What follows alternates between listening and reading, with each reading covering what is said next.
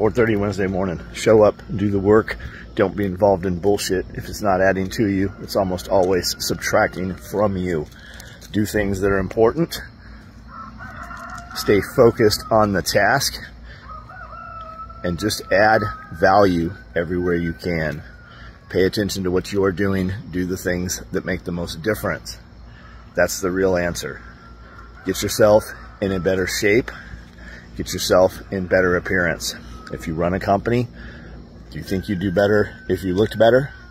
Do you think that would represent your company better? If you can't take care of yourself, how are you going to take care of your clients? Just ask yourself that. You don't have to be perfect.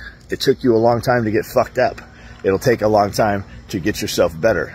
Perfect doesn't exist. You should always strive to be better and better and better.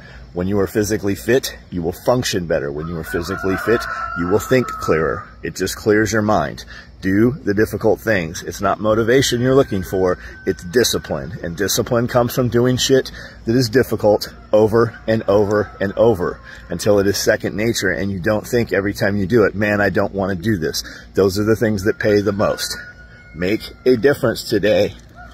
If you don't do it, nobody's going to do it for you. It has to be you.